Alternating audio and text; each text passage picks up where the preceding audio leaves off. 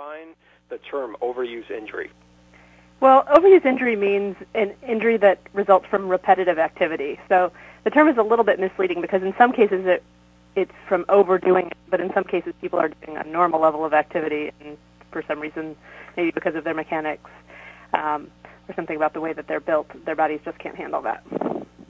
Okay, and what about, according to some of the research studies that have come out recently, these types of overuse injuries are on the rise among young athletes. What are some of the factors? You just mentioned a couple things like mechanics and that, but can you go through some of the factors that really cause overuse injuries? Well, I think one thing is just the demographics of who's participating in sport and how. So we're seeing a lot more kids participating in sports. Since Title IX passed in 1973, we've seen a huge rise in women participating in sports, which is great, but it also means we have a lot more young athletes who participate because we see more athletes of both genders.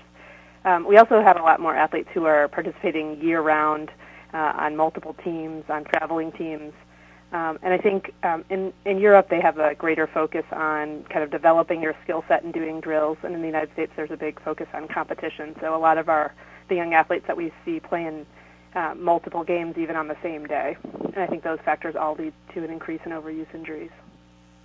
That's interesting that you make the comparison to Europe. On last week's show, we were talking about sports injuries in soccer players, and we had the soccer coach from Fordham University's women's soccer team on, and he talked about when he was playing as a soccer player in Europe that they didn't even count goals until he was beyond high school, just to emphasize the fact that it was about having fun playing the sport and learning good techniques, not winning the game or trying to accumulate as many trophies as you can.